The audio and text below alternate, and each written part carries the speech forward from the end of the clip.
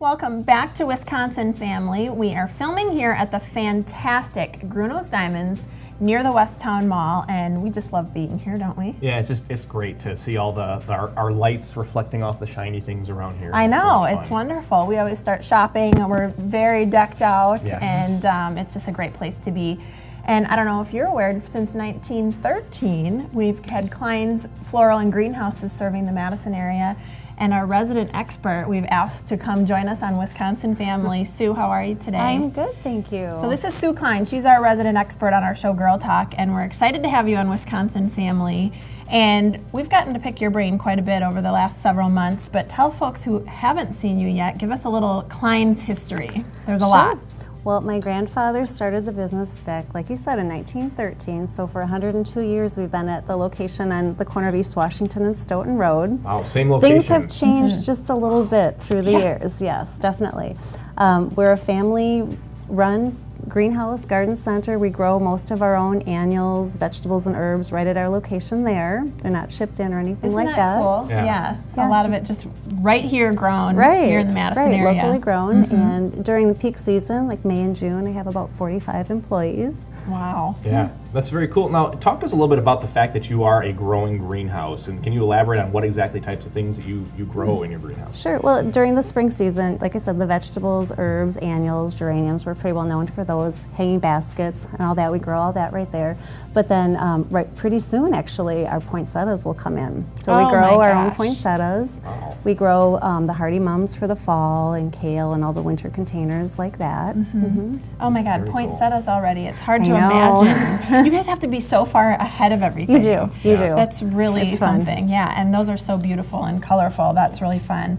And let's talk a little bit about summer gardening, summer containers. Since it is still summer, let's hang on to it, please. Yes, it is. So give us some pointers. Sure, and I brought a few containers with. And you know, the most important thing with containers, hanging baskets, and your garden flowers is to make sure they're watered well during the summer. And if you're going to go on vacation, make sure someone is going to come over and water your plants. You need a plant sitter. You do, you really do. Yeah. And especially containers or hanging baskets, they're going to dry out pretty quickly. So if it's a hanging basket, you can kind of tell by the weight if it needs some water. Okay. You know, but also if you put your finger in, not just the top, but you know, dig it in a little bit.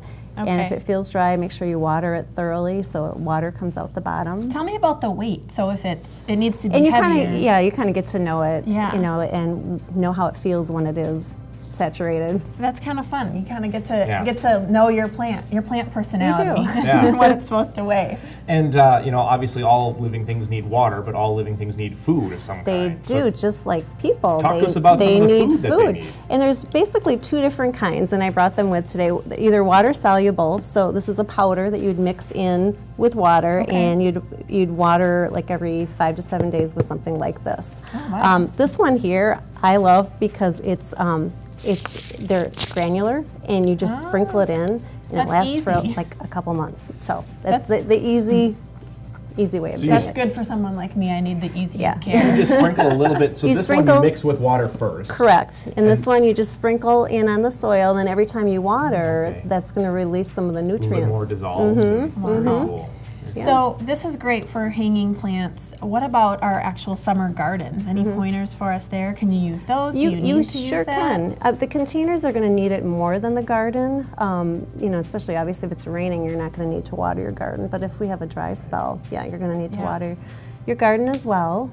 The other thing that's really important during the summer is what's called deadheading. So some flowers just naturally do that on their own, but you know, any of the old blossoms, to cut them off. That helps the plant have energy to do other things. Deadheading. I didn't know it was called that. Okay, so that's just cutting the Learn dead something stuff new off. every day. They're not talking about the band. You're not a deadhead. But that's an easy way to remember it. Or pruning back. You know, some plants like, say, petunias or calibrachoa, they get kind of leggy, and if you cut them back, they'll make them bushier. Okay. So there's a little bit of maintenance, but a little maintenance goes a long way in maintaining your garden, your containers, and all that stuff during drier days and weeks. Right. Now talk to us a little bit about this Most Beautiful Garden contest that I've heard a little bit about. Yes, I'm not sure exactly how many years we've been doing this, but it's a big hit where we'll have, and all the information is on our website, the form and everything, but people can snap photos, up to 3 photos of their garden, and enter in our Most Beautiful Garden contest for the chance to win Klein's gift cards, so you can buy more plants. Wonderful. Yeah. Very cool. Oh very my cool. gosh, I can imagine all the people at home going, I have the most beautiful garden. I think I would win for most functional garden. I'm not sure it would be the most beautiful. It doesn't have a Okay. lot of flowers, but it's got a lot of greenery in it. So. Oh, well, that's totally good. Yeah. That would qualify, That wouldn't would. it? Okay, all right. Enter your, Oh, your all right. garden. All right, Your you've most beautiful. convinced me. I think you convinced should, me. yeah. I will. Well, Sue Klein, I want to thank you so much for joining us Thank today. you. It was Thank great you having so much. We appreciate you coming and giving us some pointers, much needed.